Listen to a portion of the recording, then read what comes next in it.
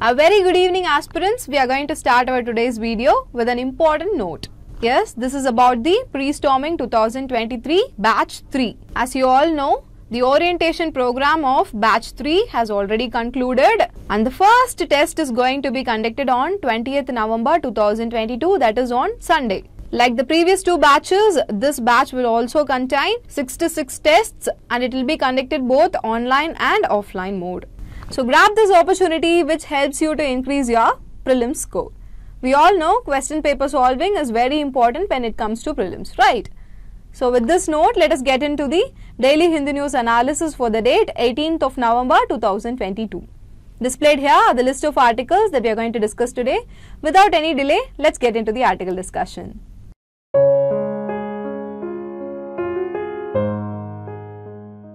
Today, we are going to start our discussion with this front page news article. This news article is about a writ petition filed in the Supreme Court. The petitioner questioned the efficiency of Collegium system in the writ. He even called the Collegium system a synonym for nepotism and favoritism. So, the petitioner in the writ petition asked to revive the National Judicial Appointments Committee, and this is to replace the Collegium system. See, regarding the Collegium system, even our Union Law Minister mentioned that nowhere in the world except India, there is a practice that judges appoint their brothers as judges. So, for all of these things, Supreme Court mentioned that there are enough checks and balances within the Collegium system itself. And even the Chief Justice of India, in this regards, pointed out that Collegium system was provided by a judgment of the court. And it was introduced through a 9-judge bench judgment in the year 1993. And he also wondered whether a 9-judge bench judgment could be challenged through a writ petition. And this is about the news article given here. So in this discussion, we will be focusing on the National Judicial Appointments Committee. But before that, aspirants, go and watch the October 16th, 2022 Hindi News analysis. In that analysis, we have covered the Collegium system fully. So if you go and see that, you will get a hold of the continuity of events. Now let us start our discussion. First of all, understand that the National Judicial Appointments Committee was introduced to give the executive a say in the appointment and transfer of judges in the upper judiciary, that is, Supreme Court and the High Court. And in the year 2014, Parliament enacted the 99th Constitutional Amendment Act. See, this amendment only introduced Article 124A into the Constitution. And it is the Article 124A that provided for the composition of National Judicial Appointments Committee. So basically, through 99th Constitutional Amendment Act, our Parliament created the National Judicial Appointments Committee, which is shortly referred as NJAC, as a constitutional body. And this is to replace the Collegium system. See, here you have to notice one thing. The 99th Constitutional Amendment Act received the unanimous assent of both the houses of the Parliament except for one opposing vote from Rajya Sabha. And also know that the amendment received assent from 21 state assemblies. See, here I have a small question for you. What necessitated the need for the assent of states in regards to 99th Constitutional Amendment Act? Aspirants, if you know the answer to this question, post your answer in the comment section. Now coming back, the NJAC was brought to ensure two things. One, I already mentioned. It is nothing but to give the executive a say in the appointment and transfer of judges in the upper judiciary. And the second thing is to ensure transparency in appointment and transfer of judges of the Supreme Court. So this is about the background of NJAC. Now let us see about the composition of NJAC. See, NJAC is a 6-member body. Firstly, there is the Chief Justice of India and then 2 senior-most judges of the Supreme Court and then the Union Law Minister and finally 2 eminent persons. See, these eminent persons were to be nominated by a committee consisting of Chief Justice, Prime Minister and the leader of the opposition in Lok Sabha. Now there is a condition for these eminent persons. See, these eminent persons, they were to be nominated for a 3-year term and they are not eligible for renomination. And this is about the composition of NJAC. How many members are there? 6 members. Chief Justice of India, 2 senior-most judges of Supreme Court, Union Law Minister, 2 eminent persons. Now let us see what happened to this NJAC. See, in the year 2015, the Supreme Court, through the 4 judges case, struck down the 99th Constitutional Amendment Act. So what was the reason behind striking down the NJAC? For this, the Supreme Court said that primacy of judiciary is one of the basic structures of the Constitution. So NJAC, by giving the executive some power in the appointment of judges, is diluting the primacy of the judiciary. And for this reason only, Supreme Court said that it struck down the 99th Constitutional Amendment Act. And remember, this happened in the year 2015. And also remember, it was struck down by 4 judges case. And this is all you need to know about the NJAC. Now coming back to the news article again, see, the news article mentions about an interesting judicial term, void ab initio. Now what does this void ab initio mean? See, ab initio literally translates to from the beginning. So in judicial practice, if something is declared void ab initio, then the said thing is invalid from its very inception, that is, from its very beginning. So in the news article, the petitioner who filed the writ petition mentioned that 2015 4 judges case judgment must be declared void ab initio. That is, the 2015 4 judges case judgment should be declared void or invalid from the very beginning itself. So this is one interesting term that is mentioned in the news article, and I thought you should know about it. And this is all regarding this particular news article discussion. In this discussion, we saw about the Constitutional Amendment Act, which created the NJAC, the need for NJAC, the composition of NJAC, and finally, we ended our discussion by seeing an interesting judicial term, void ab initio. Now with these points in mind, let us move on to the next news article discussion. For our next discussion, we are going to take this editorial article.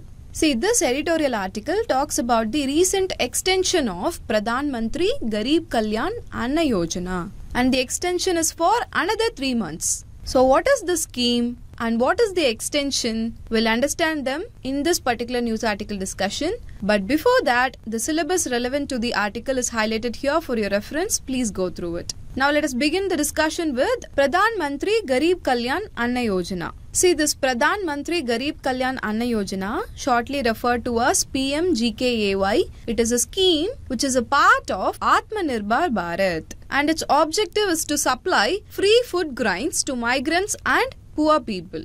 I hope you all know about Atmanirbhar. See, it is nothing but a 20 lakh crore rupees economic stimulus package aimed at creating self-sufficient and resilient India.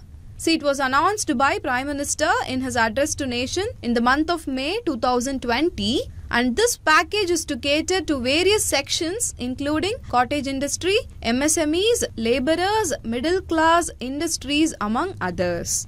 And this Garib Kalyan Anna Yojana is also a scheme which is a part of Atmanirbhar Bharat.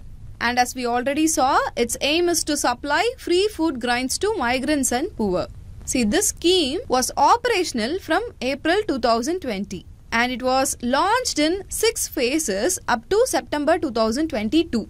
Now the scheme has been extended again for another 3 months, which is from period October to December 2022.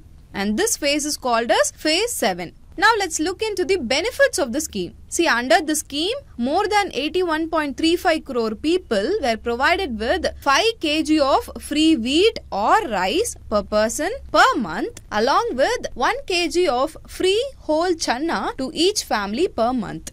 So what does the family get? The whole family is getting 1 kg of free whole channa per month. But as far as wheat and rice is concerned, 5 kg free rice per person per month. Now know that wheat has been allotted to 6 states or union territories. They include Punjab, Haryana, Rajasthan, Chandigarh, Delhi and Gujarat. And rice has been provided to the remaining states and union territories. Remember, all these are over and above the regular monthly entitlements under the National Security Act of 2013. Now what is this National Food Security Act? See, this act covers up to 75% of the rural population and 50% of the urban population under Antyodaya, Anna Yojana and priority households. See here, priority households include poorest section of the population. And the Antyodaya Yojana, which is shortly referred as AAY, includes the poorest of the poor section of the population. So this Antyodaya Yojana was a step in the direction of making targeted public distribution system. It is shortly referred as TPDS. And it aimed at reducing hunger among the poorest sections of the below poverty line population. See, this scheme, that is the Antyodaya Yojana, suddenly came up because of the National Sample Survey exercise, which pointed towards the fact that 5% of the total population in the country sleeps without 2 square meals a day. So, in order to make the targeted public distribution system more focused and targeted towards this category of population, the Antyodaya Yojana was launched in December 2000 for 1 crore poorest of the poor families. See, do you all remember the Global Hunger Index of 2022? We saw that India scored very low, right? So, when a question is asked in the mains relating to hunger, you can very well write this point. You can write it under steps taken by the government to address the hunger situation in India. The Antyodaya Yojana scheme is one such step, and the National Food Security Act is also one such step. Now coming back to the discussion, see, under the National Food Security Act, the Antyodaya Yojana households are entitled to 35 kg of food grains per family per month, and the priority households, they are entitled to 5 kg per person per month. So this is the entitlements as per the National Food Security Act. See, moments before we saw about the entitlements that were given under Pradhan Mantri Garib Kalyan Yojana, right? So as you can see, the limits that were given under Garib Kalyan Yojana is way above the limit that is prescribed in the National Food Security Act. See, this is done to make sure that the migrants and poor, they do not sleep without food during the COVID-19 pandemic. So this is the basis of the Garib Kalyan Yojana scheme. See, I have given here the eligibility criteria for the scheme for your reference. Just go through it. Now, apart from the eligibility criteria, you should know that the Garib Kalyan Yojana scheme, it covers approximately 80 crore poor people, and it functions under the Ministry of Consumer Affairs, Food and Public Distribution. See, the program is operated by the Department of Food and Public Distribution, working under the same ministry. And we already saw that the scheme has been extended for another 3 months, and this is the phase 7. See, this move, it is very surprising for 2 reasons. Firstly, in the months prior to the latest extension, that is during the months of September 2022, there was much of a debate on relevance of freebies, right? And we have also covered about it in many of our analysis. See, people were talking about the relevance of freebies and how it is disadvantageous in various angles.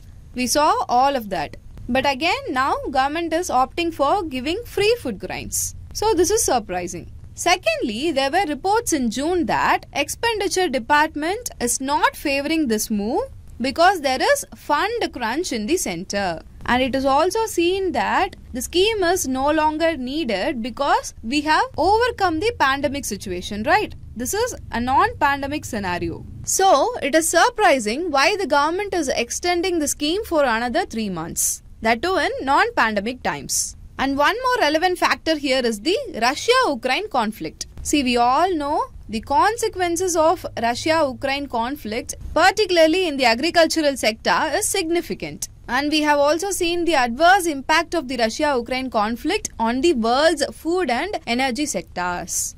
So these are the 2 reasons why the move by the government to extend the scheme is very surprising. And having seen all about the scheme, now let us see some of the issues in the scheme. See, firstly, even though the scheme tries to cover the bottom layer of the society, many are left behind. See, this is because the beneficiaries of the National Food Security Act, they are based on the last census, that is 2011 census. And since then, the number of food insecure people has increased and they remain uncovered. See, the beneficiary list cannot be expanded unless we conduct the next census. So, this is the first issue. Secondly, the scheme is very expensive. See, it is very expensive because the government, they have to sustain and increase the need for an abundant supply of cheap grains. I hope you all remember that in 2022, India was forced to limit the wheat and rice exports due to erratic weather. And this increased the food prices and it adversely affected the global agricultural markets. And considering all this, the scheme is very expensive. Now this is the second issue. Thirdly, the scheme will increase the fiscal deficit of the government. See, the scheme will pose a risk to the government's target to narrow the fiscal deficit to 6.4% of the GDP. Now you may ask, how will fiscal deficit increase if the government is giving away free food grains? See, if there is fund crunch in the center, then obviously the government has to borrow to fund the scheme, right? And that's how the fiscal deficit happens. And this is the third issue. And finally, the scheme might cause inflation. See, what happens when the production is low and distribution is high? It leads to inflation, right? See, the prices of rice and wheat makes about 10% of India's retail inflation. And due to decreased production brought by heat wave and a patchy monsoon, rice and wheat prices are increasing. So in such a situation, distributing extra free grains might lead to food inflation. And this is the final issue. Now that's all about this article discussion. In this discussion, we saw about Pradhan, Mantri, Garib, Kalyan, Yojana, the extension of it. And we also saw about the National Food Security Act 2013. We saw about Antyodaya, Yojana. We saw about the eligibility criteria of the scheme, implementing ministry. And after that, we moved on to see why the extension is surprising. And finally, we ended our discussion by seeing the issues of the scheme. Now, with these points in mind, let us move on to the next article discussion. Now, see this news article. It is about the Siberian ruby throat. See, it is a migratory bird. This bird was recently spotted in Nilgiris. So, in this discussion, we'll focus on the Siberian ruby throat. See, this bird breeds in the Siberian mixed coniferous forest where there is undergrowth. Now you may wonder, what is undergrowth? See, it is nothing but the vegetation found near the forest floor. And why does the Siberian ruby throat breed in the mixed coniferous forest where there is undergrowth? See, this is because these birds build their nest near the ground. And since the bird is very shy, the undergrowth provides the much needed cover for the bird. And as I already mentioned, this is a migratory bird. Now look at this distribution map of the species to understand the extent to which these birds travel. See, in the summers, the birds travel northwards and they breed in the Siberian forests of Russia. And in the winters, they escape the harsh Siberian winters and they travel southwards and spend their winters in Thailand, India, Indonesia and Bangladesh. See, they do not breed in the winter. And this is about the migratory pattern of the Siberian ruby throat. See, in India also, during the winters, it is mainly confined to the eastern part. Now you can see the main range of this bird in the light green area mentioned in this image here. And it is due to this reason only, the sighting of the bird in Nilgiris is a rare and significant one. Now coming to the physiological features of the species, see the scientific name of this species is Kalyan. Here Kalyan is a Greek term which literally means beautiful voiced. So it is basically a songbird and occasionally it also does mimicry. And note that this is an insectivorous bird. So it mainly feeds on insects, spiders, worms and small invertebrates. And rarely the bird also eats berries and fruits. Now finally coming to exam specific information. See, the IUCN status of the Siberian ruby throat is least concern. Now this is about the bird Siberian ruby throat. Now let us move on to see about the importance of the migratory birds. The first importance is the dispersal of seeds. See, migratory birds play an important role in dispersal of seeds along their migratory route. And through this activity, they help maintain the biodiversity of the region. And the second importance is soil fertility. See, the droppings of the bird, which is also known as guano, they are rich in nitrogen and they act as organic fertilizers. And in addition to this, eggshells of the birds can add calcium and even other minerals also. And this is the second importance. And the third is that the migratory birds act as an indicator of a healthy environment.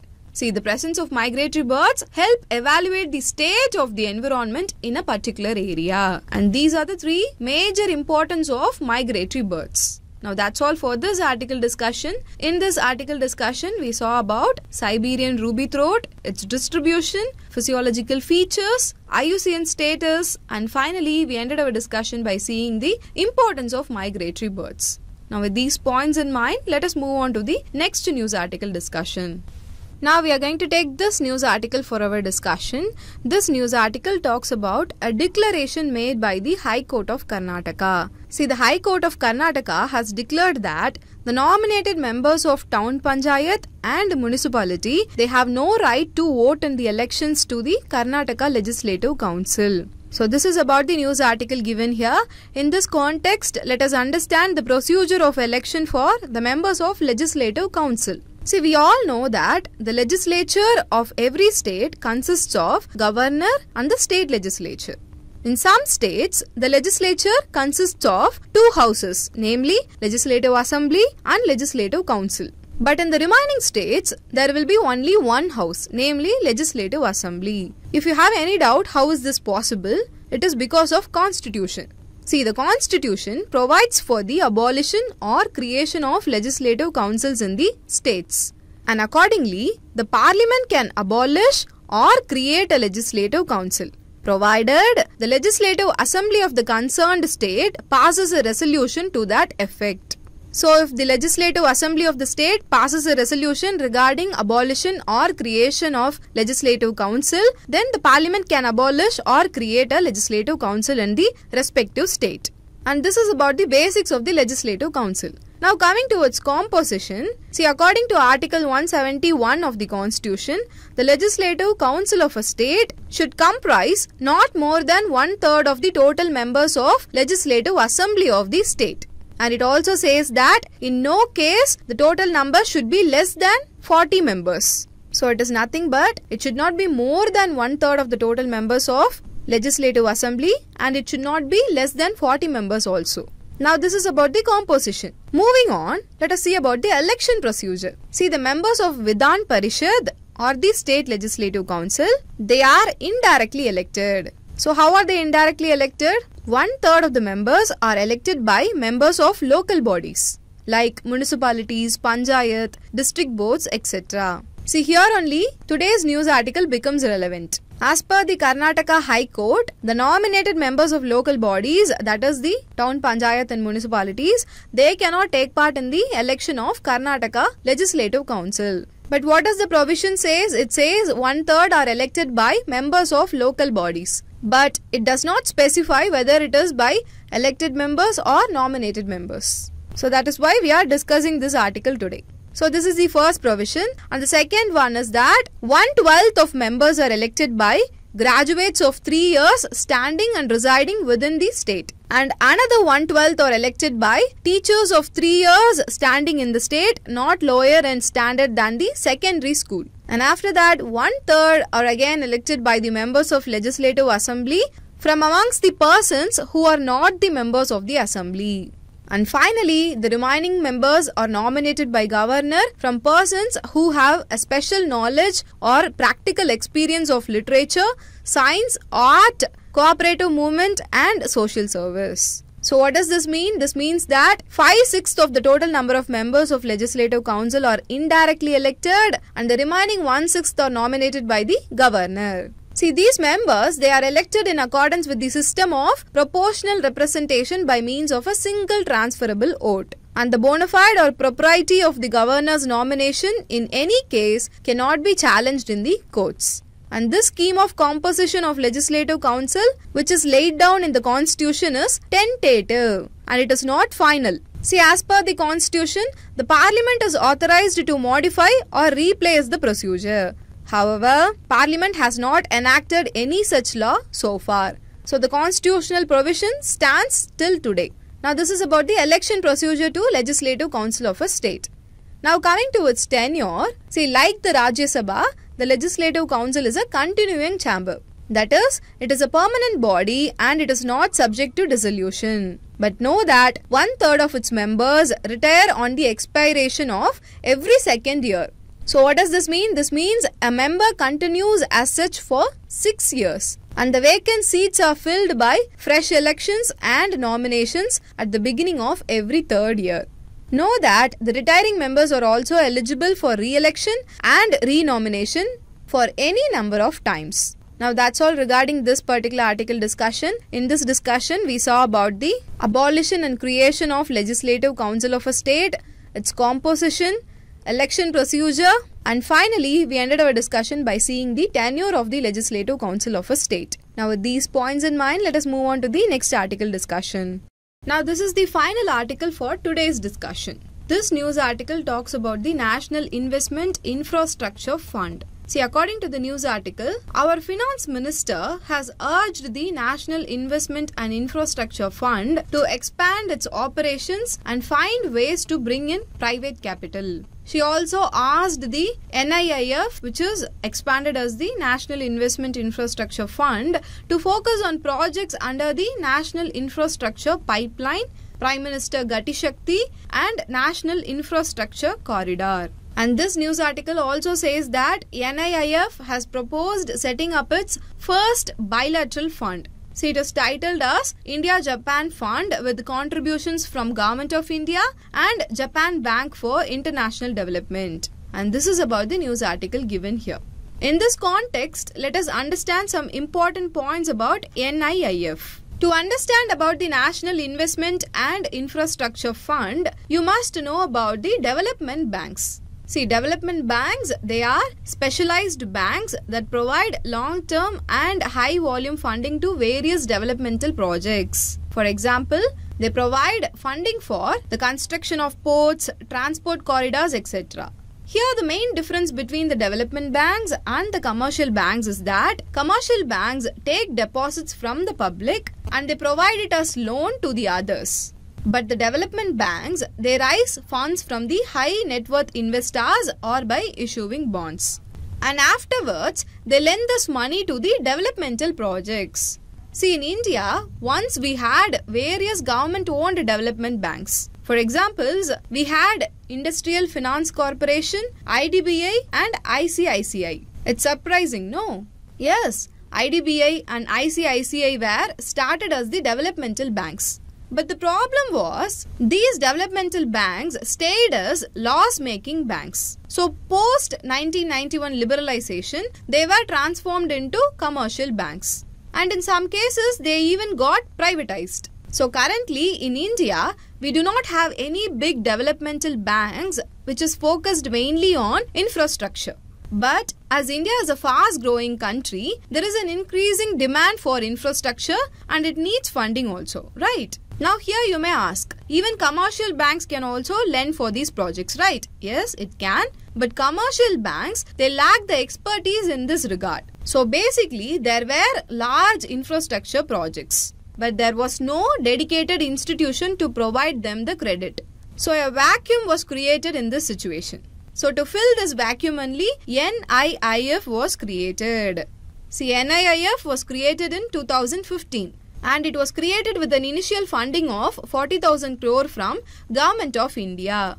See, the Indian government has 49% holding in this and the rest of the capital is raised from third-party investors. Third-party investors in the sense either foreign or domestic investors. See, since the Indian government holds 49% in NIIF, it is also termed as Quasi-Sovereign Wealth Fund. So what is the sovereign wealth fund? Sometimes the national governments generate excess income, right? And this surplus revenue is maintained as a separate fund. If this excess amount lies idle, it will not generate any income. See, they will invest this amount in low risk areas to generate revenue. And this fund is only called as sovereign wealth fund.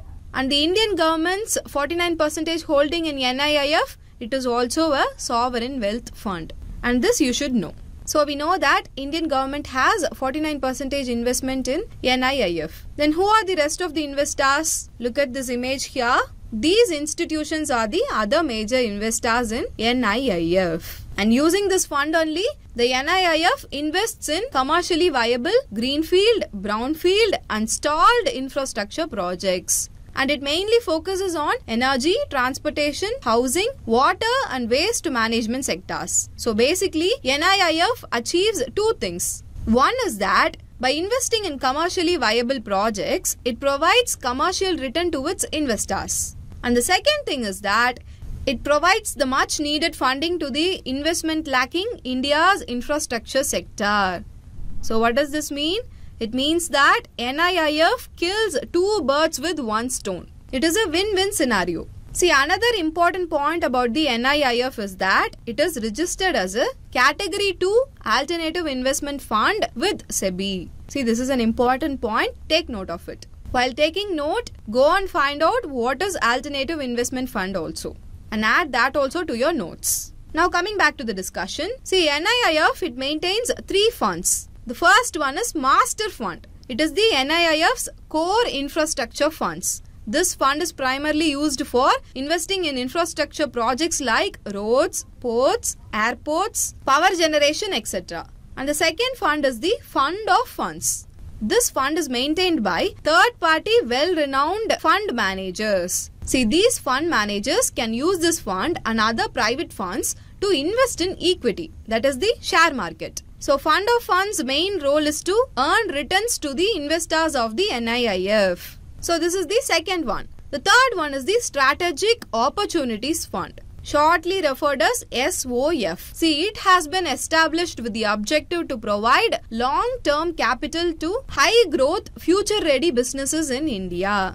Basically, it is providing capital to businesses in India. So, these are the three funds. One is Master Fund, the other one is Fund of Funds, and the third one is Strategic Opportunities Fund. So, what is the significance of these funds? See, the main advantage of NIIF is that since the risk is divided among three funds, even if one fund is making loss, the other two can cover for that. So, the amount provided by the investor is secured by this way. And this move will attract investor confidence, and that is why many investors are planning to provide funding to the NIIF. So, this is all about the National Investment Infrastructure Fund that you have to know. And this is all regarding this particular news article discussion. In this discussion, we saw about development banks, the difference between development banks and commercial banks. And after that, we saw about the National Investment Infrastructure Fund, the different investors of NIIF, the three types of funds maintained under NIIF, and the significance of it. Now, with these points in mind, let us move on to the next part of the discussion, that is the practice prelims question discussion. Today we have 4 prelims questions. I'll solve 3 of them and one of them is a quiz question for you. Now let us solve this first question. Consider the following statements regarding the transfer of judges of High Court. Statement 1. According to Article 222 of the Constitution, President, after consultation with Chief Justice of India, may transfer a judge from one High Court to any other High Court. Statement 2. Post the 3 judges case, before expressing his opinion to the President, the Chief Justice of India should also take into account the views of 4 senior most Supreme Court judges. See, these 2 statements, they are correct. According to Article 222 of Constitution, President should consult Chief Justice of India before transferring a judge from one High Court to any other High Court. And the Chief Justice of India, he in turn should consult 4 senior most Supreme Court judges. Now coming to statement 3, for transferring a High Court judge other than the Chief Justice of High Court, the Chief Justice of India should take the views of the Governor of the concerned state. See, this statement is incorrect. For transferring a judge other than the Chief Justice of India should take the views of Chief Justice of High Court concerned as well as the Chief Justice of the court to which the transfer is taking place. Adding to this, the Chief Justice of India should also take into account the views of 4 senior most Supreme Court judges. This we saw in the second statement. But in case of transfer of the Chief Justice of High Court, the Chief Justice of India should only take into account the views of 4 senior most Supreme Court judges. He need not consult with the Governor of the concerned state. So the third statement is incorrect. So the correct answer to this question is option A, 1 and 2 only. Now moving on to the second question. Which among the following birds migrate to India? Siberian crane, greater flamingo, rosy pelican, rallina, college pheasant. See, the correct answer to this question is option C, 1, 2 and 3 only. Why is this? See, the first 3 are migratory birds which migrate to India during winter. Ralina, otherwise known as the Great Nicobar crake, is a flightless bird. As the name suggests, it is found in Great Nicobar Biosphere Reserve. So these birds do not migrate. Now coming to college pheasant, see, it can fly but only for a shorter distance. They also do not migrate. On 21st October 2021, the government of Jammu and Kashmir declared college pheasant as bird of the Union Territory of Jammu and Kashmir. So again, the correct answer to this question is option C, 1, 2 and 3 only. Now moving on to the third question, consider the following statements regarding Legislative Council. Statement 1. Unlike Legislative Council, composition of the Council of States is not mentioned in the Constitution. Here, don't get confused. Legislative Council is Vidhan Parishad. Council of States is Rajya Sabha. So what has the statement given? The composition of Rajya Sabha is not mentioned in the Constitution. See, this statement is incorrect. Rajya Sabha, it is the upper house of the Indian Parliament. It is also called as Council of States. And the composition of both the Council of States and Legislative Council is mentioned in the Constitution itself. We saw the composition of Legislative Council in our discussion. Now coming to the Council of States, which is nothing but the Rajya Sabha, the Constitution provides that the Council of States shall consist of 12 members to be nominated by the President and not more than 238 representatives of the state and of the Union Territories. So in total, 250 members. So the statement which says that the composition of Council of States is not mentioned in the Constitution is incorrect. Now coming to the second statement, both Legislative Council and Rajya Sabha are permanent bodies. This is correct. This we saw in our discussion itself.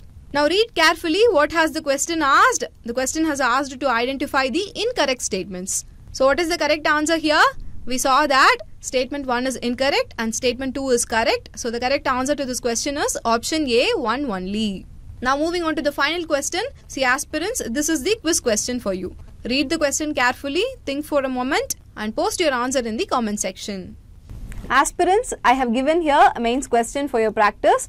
So interested people, write it and post your answer in the comment section. If you have any queries related to the articles that we discussed today, post that also in the comment section. And with this we have come to the end. If you find the video useful, like, share and comment and do subscribe to Shankar IAS Academy's YouTube channel for further updates. Thank you.